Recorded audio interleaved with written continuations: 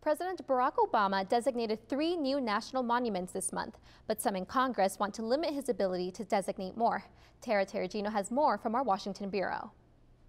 Today, the Grand Canyon is protected as a national park and monument, but not all of it. And without protection, advocates fear this could be the next step. The mock auction was aimed at congressional efforts to weaken the Antiquities Act, which gives the president authority to identify and protect national monuments. More than a dozen presidents over 100 years, Republican and Democrat alike, have used this authority to protect our most pristine natural areas around the world. Boots said the Grand Canyon is at great risk for 2 reasons. Logging threatens North America's oldest ponderosa pine forest, and toxic uranium mining could also threaten the Colorado River, which is a tremendous source of drinking water for the region. That's why environmentalists say 1.7 million acres around the canyon need protection. So what we would like to see is for the president to designate this additional area around the Grand Canyon as a national monument, the Grand Canyon Watershed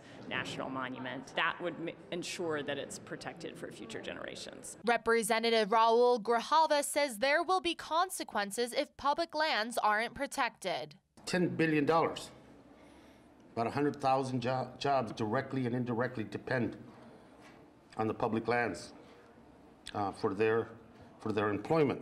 However, Representatives Paul Gosar and Trent Franks joined 23 others who wrote to President Obama, saying that locking up public land would be devastating for local economies. Reporting from Washington, D.C., Terregino, Cronkite News.